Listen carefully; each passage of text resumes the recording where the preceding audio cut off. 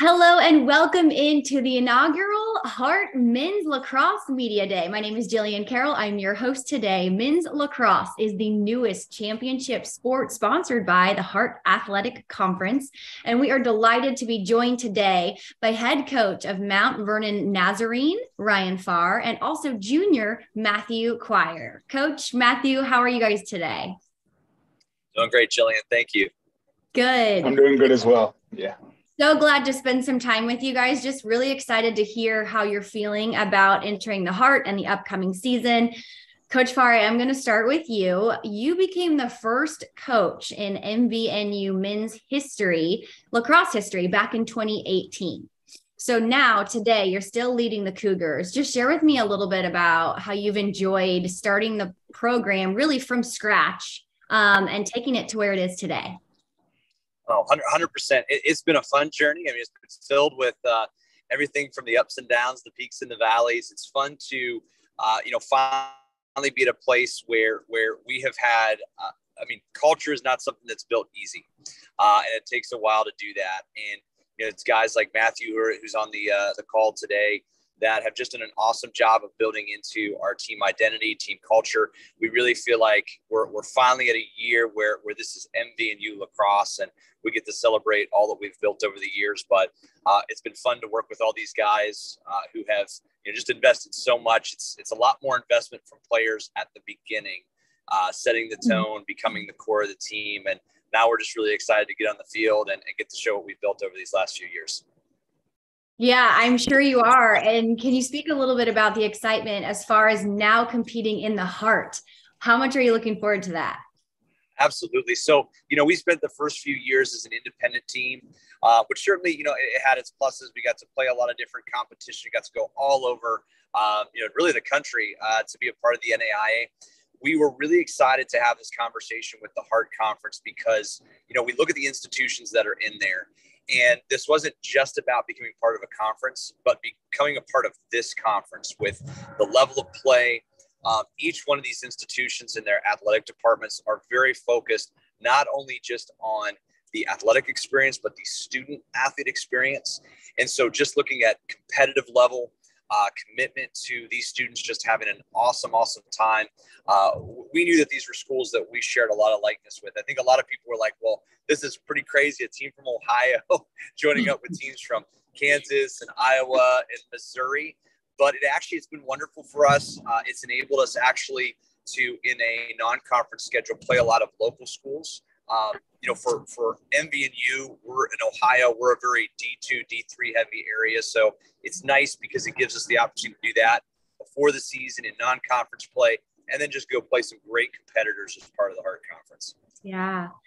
It's going to be a big season, that's for sure. Matthew, I would love to hear your thoughts on that. But first, a little bit about you, your hometown, and what you're studying. Of course. I'm a junior accounting major. I'm from Lawrenceburg, Kentucky. Oh, wow. And, okay. Yeah. Yeah. And so as far as Mount Vernon goes, what brought you to that campus and how did your lacrosse journey kind of land you there?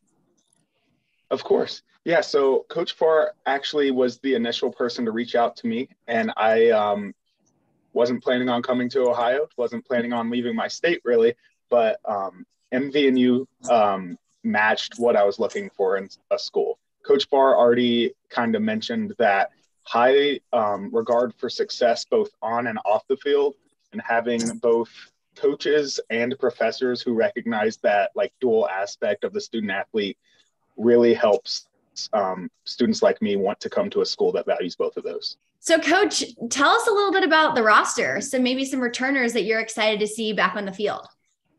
Oh, 100%. I mean, great roster. We're excited to finally have some upperclassmen. In the early goings, it was a lot of freshmen, sophomores. You look at the roster now, especially that starting unit, a lot older, which is really good. And I think a lot of it, we're led by a great defense. We've got a senior goalie in cage with Josh Hageman, who's just been phenomenal. All of our polls, we got our senior Josh Jerome.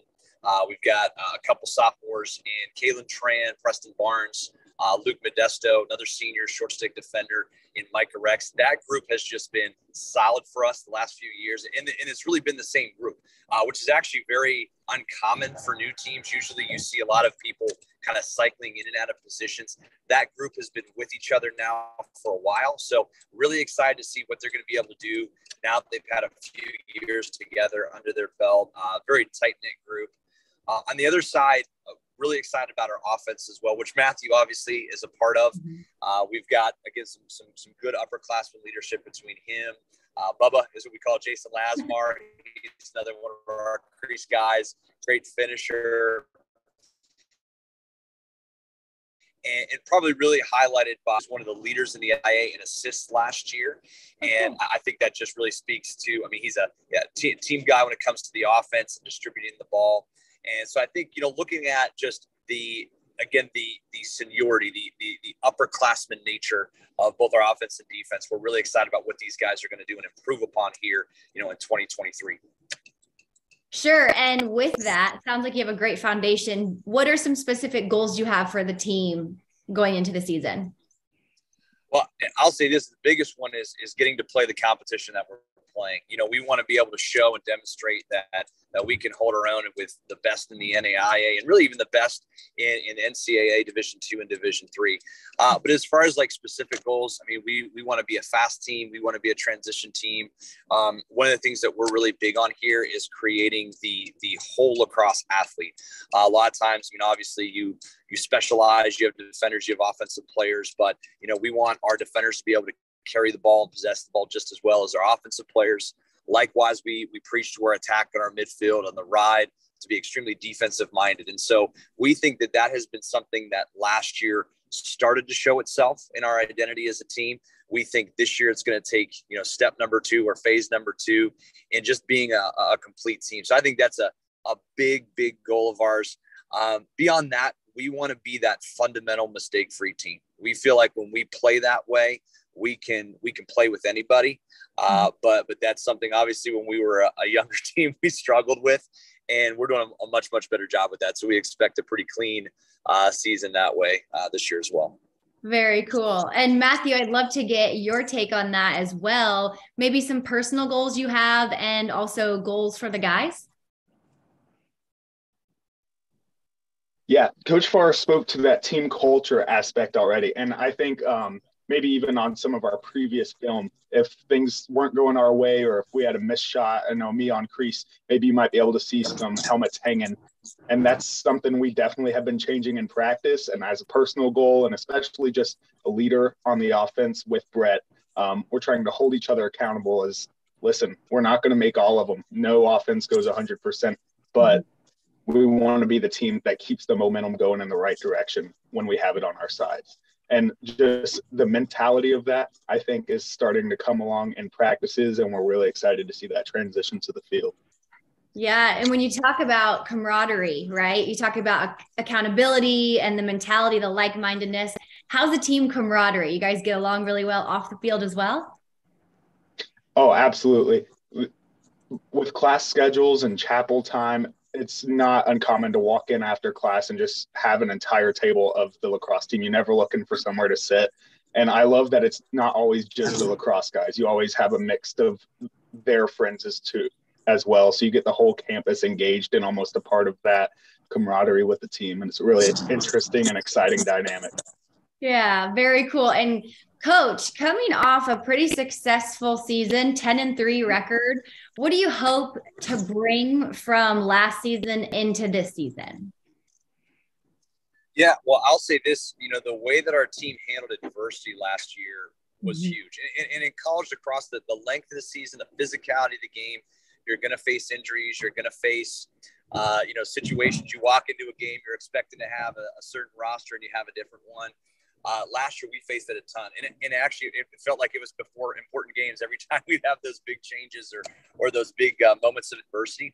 But our guys really answered those well. And honestly, we're going to need that again this year to duplicate or have an even better season, which is our hope. So I'd say that if we can carry over that way that we handle adversity, I think we're going to be in really good shape. Awesome. Well, I know everyone's excited to see you all on the field. I want to say officially welcome to the Heart, Coach Farr and Matthew. Best of luck. Thank you so much for your time today. Really appreciate it, guys. Thanks, Jillian. We appreciate it too.